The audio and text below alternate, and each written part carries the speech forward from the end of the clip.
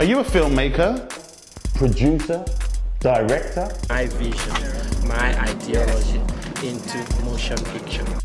Actor? Screenplay writer? Are you an aspiring filmmaker looking to start a career in the movie industry? Do you want to see what happens behind the scenes when you're looking at those movies in your local cinema?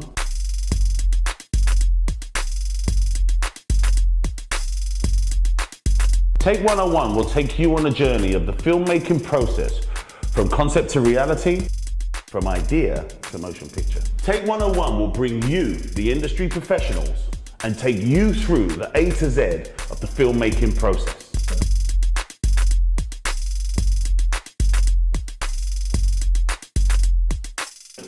Lucille Morgan on Take 101.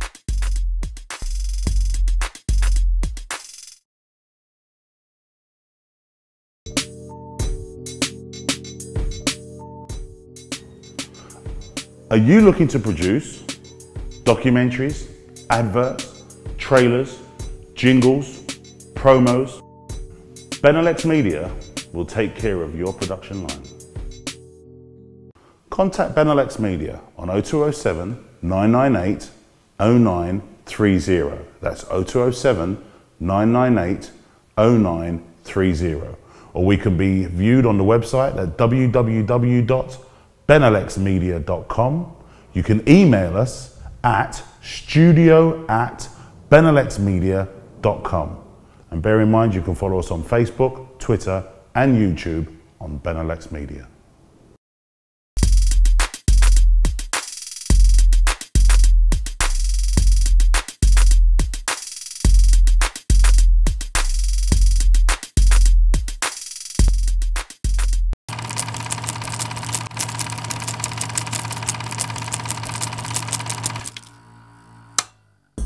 On today's show, it's all about how to distribute your film.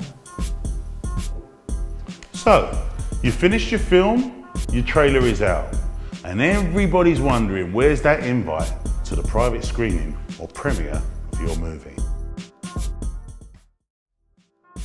For a first-time filmmaker, director, or producer, when you've just made your film, you've shot it, you've edited it, it's all wonderful, it's all goodness, the next step is now distribution. Now, the factors you should consider when you're distributing is A, what is your target market? Who's your film aimed at? B, where would you like to distribute? So, could it be DVD? Could it be VOD, video on demand? Could it be a theatrical release, the cinemas, the theaters? Or would you like to make it available for online retailers? We've got iTunes, we've got YouTube, now have a paying for service, and we've got various video hire sites, Netflix, that you would want to put your film on. And once you've established that, the third thing is now looking at how much money do you actually have to distribute your film. So let's break it down a little bit more. So A, what's your target market? If you've made a horror film, there's no point putting posters and billboards outside a primary school because you're just going to scare those kids out of education. And well, with where the world is going, we need them with their qualifications, don't we? So make sure your target market is right initially. Make sure you're reaching out to where your people are.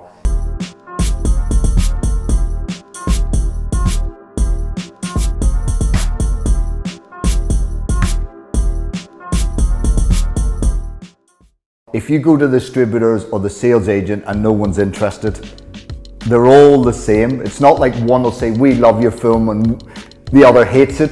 They all love the same things. They've all worked in the same businesses. They've worked in the same companies. So there's probably in England five different sales age companies, and they've all worked in the same companies and through. The Hollywood players will not take on an independent movie.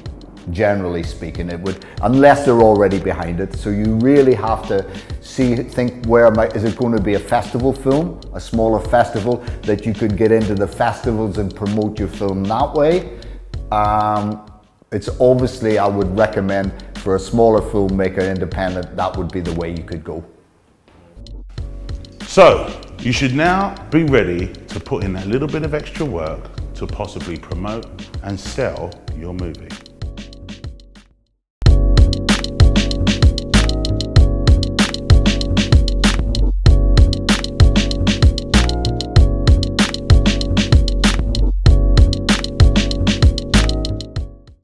Are you a filmmaker, producer, director? My vision, my ideology into motion picture. Actor? Screenplay writer? Are you an aspiring filmmaker looking to start a career in the movie industry? Do you want to see what happens behind the scenes when you're looking at those movies in your local cinema?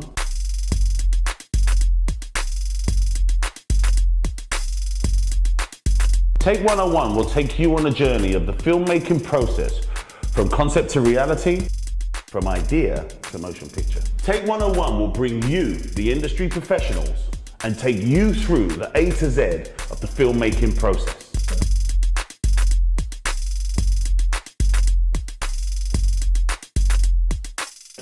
Lucille Morgan on Take 101.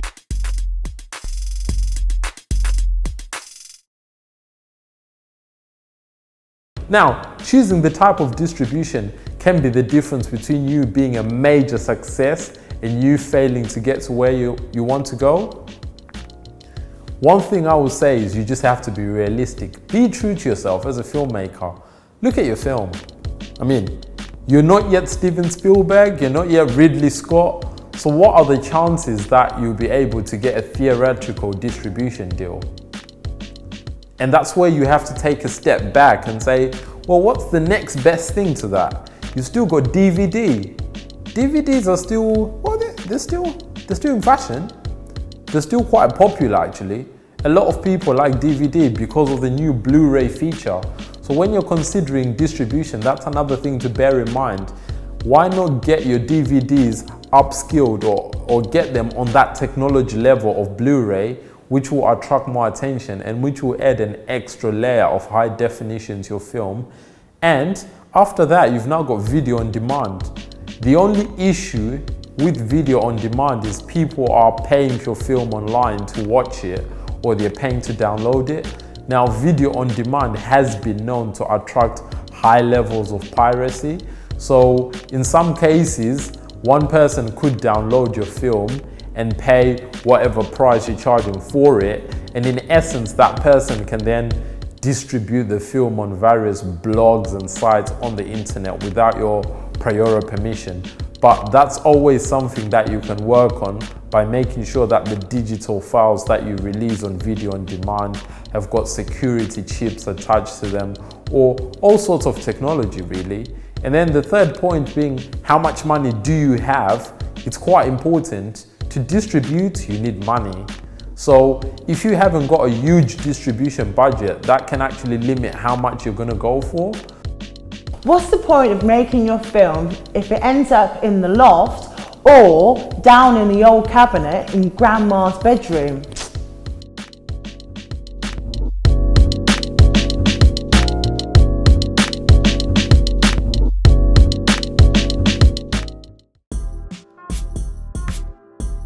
I mean, if you just put it, well, obviously you can, if you do DVDs, you can have it copyright protected. I mean, you can have the actual, when it's pressed, you can have protection software that helps stop the average bloke just doing it or streaming it.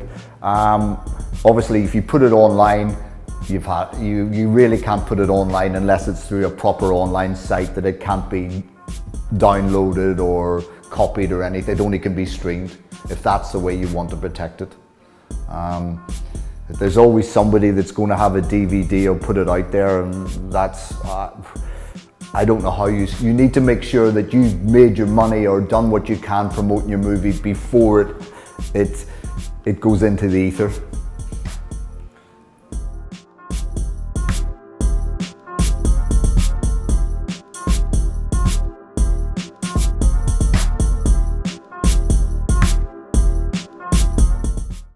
Now, you must know how to go about distributing your movie before you even get to the pre-production phase, let alone production.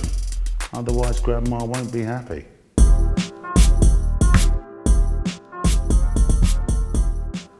Okay, feature film distribution.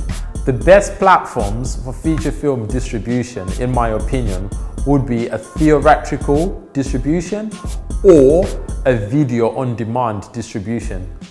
The main reason for that being, a lot of people actually enjoy going out to cinemas.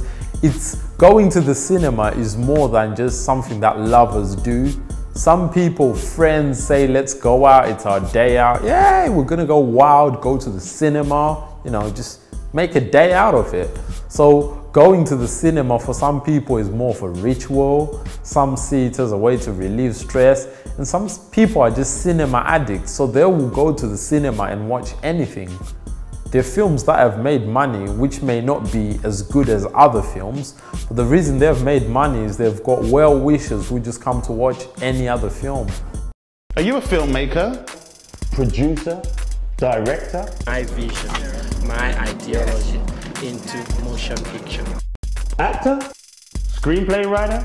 Are you an aspiring filmmaker looking to start a career in the movie industry? Do you want to see what happens behind the scenes when you're looking at those movies in your local cinema?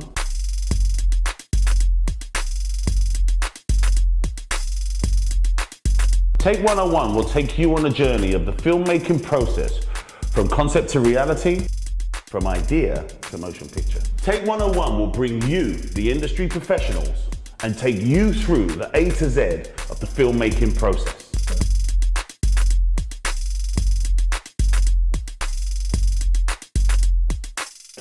Lucille Morgan on Take 101.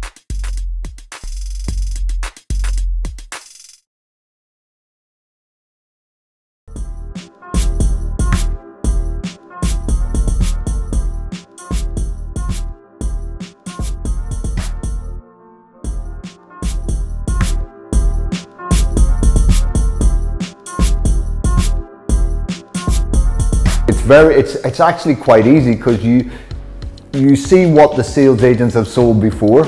If it's a similar product to yours, if they specialize, I don't know, a simple answer, they specialize in horror, or they specialize in comedy, or they specialize in foreign films, at least you've got something something in common with them that will help you, they understand your market more. You know, it's no point you doing a foreign film in a foreign language and trying to give it to somebody that only does Hollywood action. I mean, they're not going to be interested. You need sympathy and understanding of your product.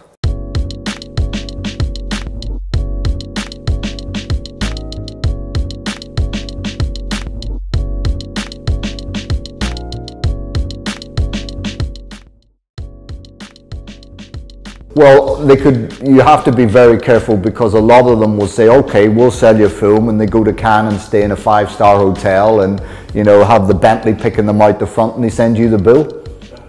And so that's what you have to be really careful about. Sales agents, that they can say, well, we'll do all this there, but it's going to cost you, we'll need to put it in here and there, and you get not that it's happened to me, but I have heard it happen quite often.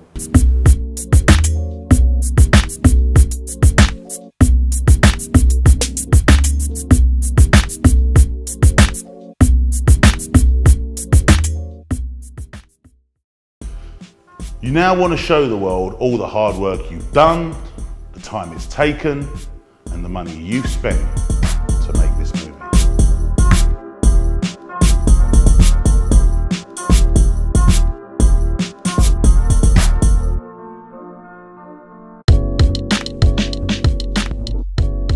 Okay, a film market is basically based on your target market.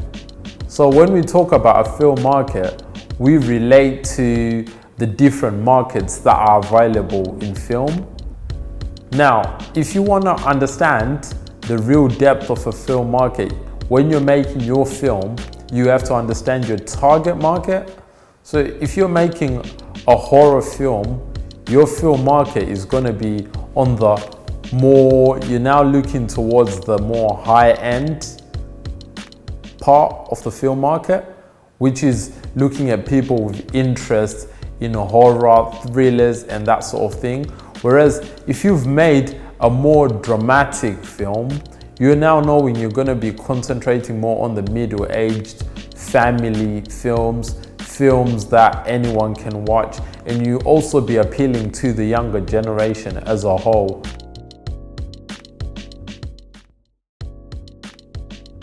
Okay, I mean, in terms of distribution for my last film, I would say that everything went quite okay. It could have been better, but in the end, we had to settle with DVD distribution and a video on demand distribution. And the reason for this being, like I mentioned earlier, when you're distributing, always know your limits, always know just how far your film can go. Next time on Take 101, we look at the second part on tips and techniques on how to manage your film distribution.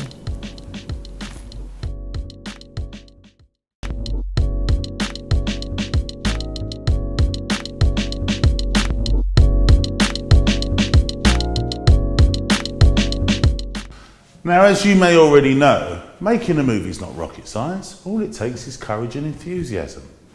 Join us again on Take 101 to get to the A to Z of filmmaking.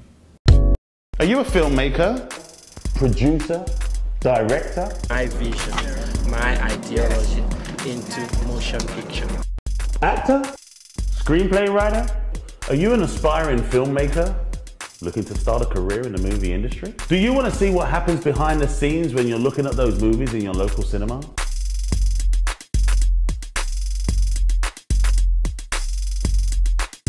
Take 101 will take you on a journey of the filmmaking process from concept to reality, from idea to motion picture. Take 101 will bring you, the industry professionals, and take you through the A to Z of the filmmaking process.